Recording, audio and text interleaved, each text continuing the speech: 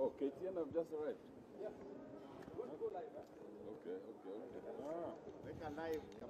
Okay. Make a live. First is on the question of disbursements.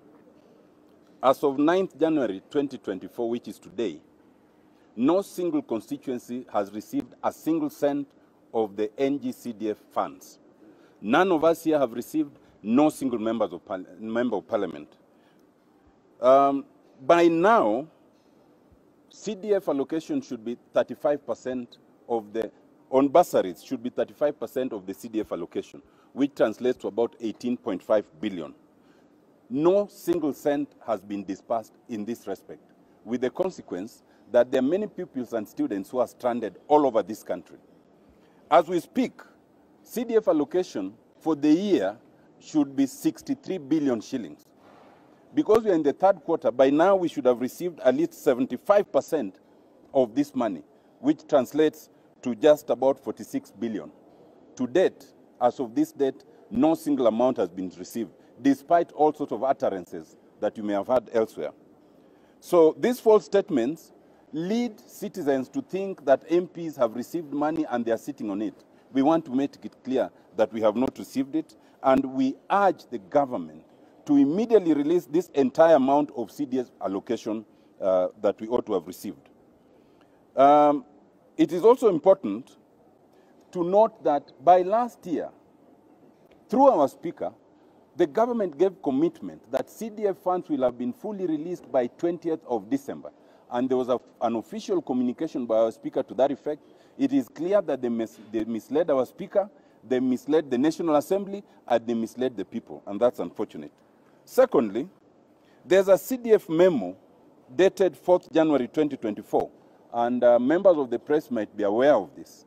This CDF memo was directed to all CDF account managers countrywide.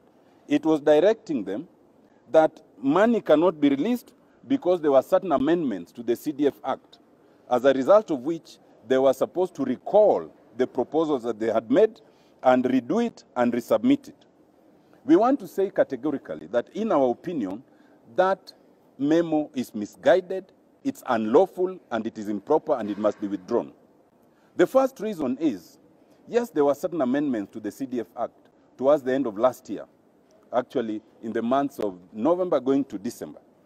Those amendments essentially affected only two things. They affected the question of sports and the question of the Constituency Oversight Committee. In our opinion, the material date that must be applied is 1st July 2023, when the financial year begins. And the law as at that date is the law that must apply to CDF until we get to 1st July 2024.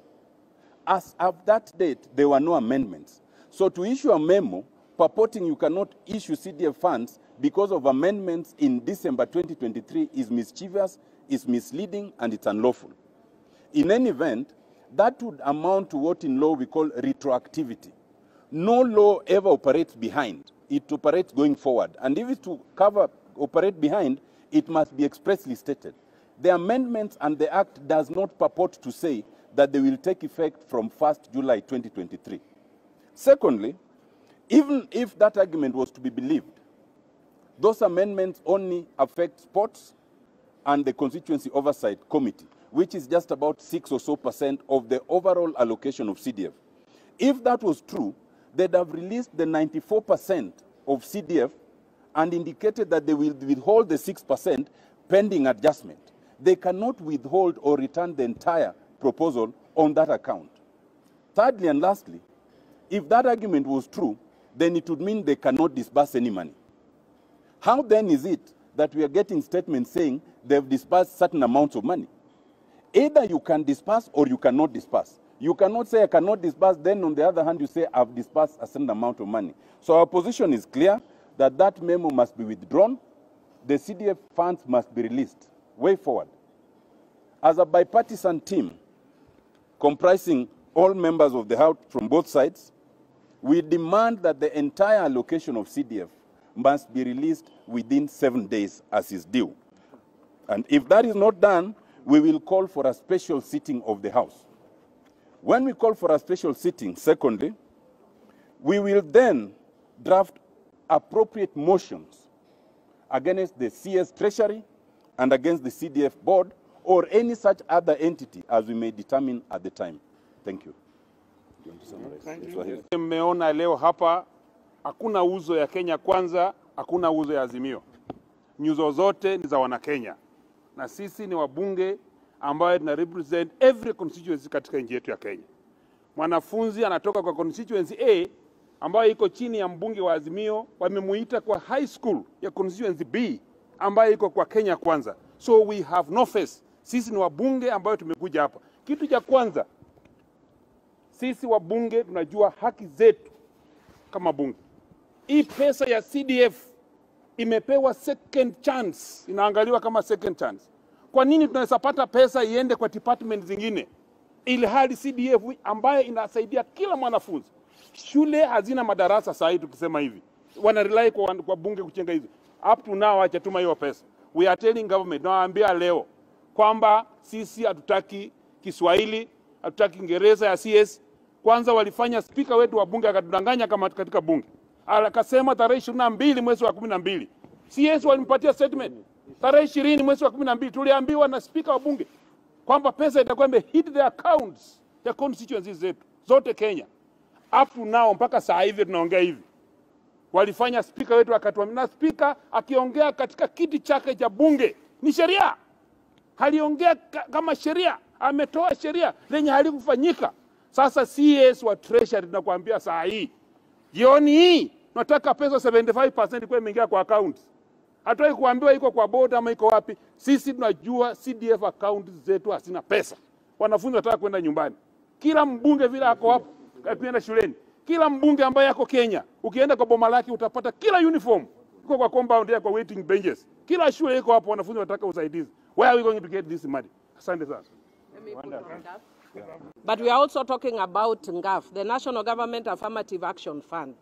And the National Government Affirmative Action Fund is the fund that is under the women representatives. And we just want to say that as members of parliament, both male and female, those in single constituencies and those from counties, as the members have said, we are tired of people crowding our homes. We are tired of being added to WhatsApp groups. We are here as servants of the people. And when our people are suffering, we must speak. And because of that, we want to tell Treasury that we are not joking. And we are going to take them head on. When it comes to issues regarding Kenyans, we don't joke. We are going to take you head on. And please release that money today. Because we are not going to have young people missing chances in national schools. Then we start writing stories like the ones we are seeing. This boy came with a metal box. I was dinner fee. We created a WhatsApp group. These are issues that should be history.